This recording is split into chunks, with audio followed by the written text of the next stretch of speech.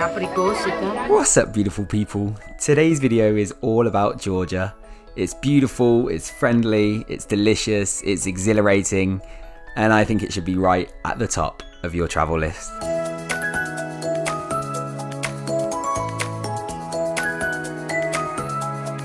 After a month-long trip all around Georgia, I'm going to be talking about the top 10 things that we love the most while traveling this country, and why you should go there ASAP. Number 1 is Tbilisi, the amazing capital city and honestly one of my favourite cities in the world now. It's got good food, beautiful views, and it's got so many opportunities for exploration, but it still feels manageable, it still feels relaxed, and it doesn't feel like you can go too far wrong by spending a few days there. You can get a cable car up to a centuries-old fortress, or a funicular up to an old Soviet theme park, or you can spend time exploring back streets and the hipster areas with paintings and graffiti all over the walls, and even stay in one of these hipster areas in one of the most famous hostels in all of Europe called Fabrica. Or you can do like we opted to and stay in the old town with its narrow, winding streets on the side of the hill. Next up, we've got the mountains. Honestly, the best days that we had were spent in the mountains. We hiked, we got 4x4s, we went to glaciers, we went over ridges.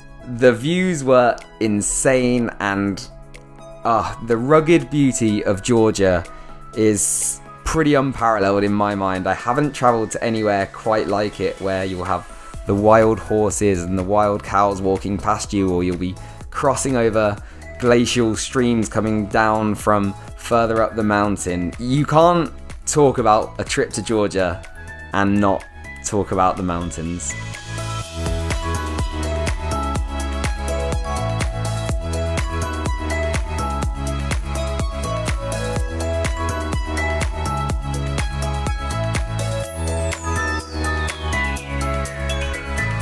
Number 3 is the food, and it really was some of the best food I've had on my travels. If you like cheese and you like bread, then Georgia absolutely has you covered. That's really good. Our favourite was probably the khachapuri, which is, well, it comes in many different ways, but our absolute favourite was this kind of boat of bread filled with cheese and an egg yolk and butter, and I mean, it probably isn't good for the heart and the arteries, but it is just so good for the soul.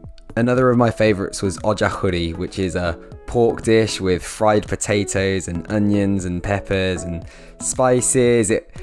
It was just so tasty. We also tried khinkali, which is this dumpling dish, and they can be filled with meat or cheese or potato. And in general, I'd say it's a good place to travel if you're a vegetarian, because a lot of the dishes are based around the bread or the cheese or the really fresh salad. And there are a lot of meat dishes if that's what you're after as well, but it's not difficult to stay away from the meat at all. I also really back the wine ice cream that we tried. Good. And that brings us nicely on to number 4, the wine. It's cheap and it's really good. In some restaurants we'd pay 10 lari, or around £3, for a litre of homemade wine that tasted really good. Kakheti is the most famous wine producing region in the country and is only a few hours from Tbilisi and can even be done on a day trip. When we went, we stayed there for a few nights and stayed in the City of Love, Signagi, and we went on a wine tasting trip, and it was just set amongst the beautiful hillsides, and it was just absolutely delicious. But of course, we can't mention the wine without mentioning the cha-cha, which you will have to try if you're in Georgia. It's a Georgian brandy, which we don't really know the percentage of, but we've heard it can be over 60%. And we were even given it by some of our hosts as shots that we had alongside our breakfast.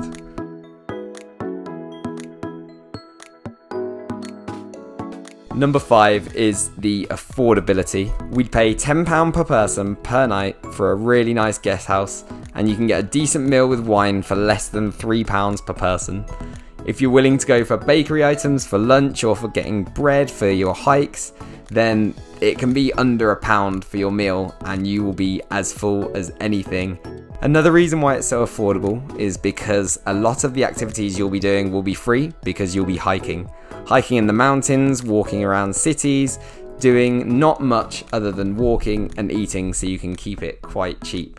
Transport between towns often costs only a few pounds, and in Tbilisi it is 50 cents or 13p to do one journey on the metro. Next up is the history. Georgia was the second Christian country in the world and also claims to have the oldest wine producing region of anywhere on the planet. Other than this, there's a huge amount of other history with its cave towns and, more recently, its Soviet roots. Stalin was actually born in Georgia in a town called Gori, which is only an hour away from Tbilisi, and a lot of people visit to go to the museum. We didn't end up going in, but we did enjoy visiting the Soviet theme parks that were on hilltops in different towns in the country. Number 7 is the opportunity for adventure in Georgia.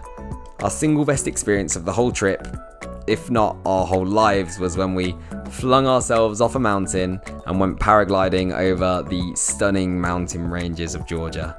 Other than this, you can see ice and rocks falling from a glacier, get in a 4x4 and go on an adventure up a mountain, or go on beautiful hikes over precarious ridges. I guess another adventure that you can have is jumping in a taxi, where you'll be in an old rusting Lada and have a driver that wants to race up the side of a mountain seemingly as close to the edge as possible. And that brings us on to number 8, the journeys. They say that when you travel, it's not always about reaching the destination, but about the journey to get there. And that is definitely the case when you're traveling in Georgia. We got a train that took us across the whole country, and for the entirety of the journey there were just mountains passing by the window. If you're traveling by car or by bus, you shouldn't be surprised if you see lots of animals just in the middle of the road, or if you have to come to a sudden stop because there's a group of cows that you can't quite get around. I'm gonna stand here. The journeys are all a part of the experience of traveling in Georgia. Next up is the people. When you arrive in Georgia, you'll be met with open arms, and you can really sense this feeling that to have a visitor is to have a gift from God. You'll arrive at guest houses, they'll welcome you in, and then the next morning you'll be given a huge breakfast with 10 plates of different things, and you'll have to try and sample all of it, but believe me, there will be no way that you will finish absolutely everything. How's breakfast? A feast! Oh my gosh, how much is it? Jeez! That is so much. We were walking through Tbilisi one day and we made a new friend called Eric, who saw that we were visitors to the town and asked us where we were going. We didn't quite know where a market was, so he took us with him and he led us directly to the market, explaining a little bit more about his country and explaining different items when we finally got to the market. And another day we were just walking through Kutaisi, another town in Georgia, when a lady just walked up to us and gave us a karalioki, a local fruit, and then just told us it was for us and walked off. But perhaps my all-time favourite interaction that we had while we were in the country was when we were hiking in Sveneti and a man called us over when we shouted Gamma Jobba or hello, and he tried to teach us how to scythe. Yeah. I don't think I'm made for working in the fields. It didn't go too well. And number 10, the dogs. There is no way that I could have finished this video without mentioning our furry four-legged friends who welcomed us just as much as all of the humans that we encountered on our travels around Georgia. There were so many stray dogs, but what was nice was that these stray dogs weren't treated as a nuisance, but there was almost a sense of shared ownership over these dogs, and they would be fed and they would be looked after and they would be stroked and they would be loved, and we definitely did our best to give a lot of love to the dogs because they were fantastic. We made friends with dogs that would hike with us, we made friends with dogs that would stay with us just for a few moments, and on our last day we made friends with Tilly, who I almost didn't leave Georgia because she was so fantastic. But there you have it. They are the 10 things that we love the most during our travels in Georgia. If you want to see any more of these experiences in greater detail, then please do check out the huge vlog series that I created from our time in the country. If you've enjoyed this video, please do give it a thumbs up and consider subscribing for more travel related content. Thank you so much for watching. Big love. And it feels good around Georgia. It's beautiful, it's friendly, it's delicious, it's exhilarating, and I think it should be right at the top of your travel list.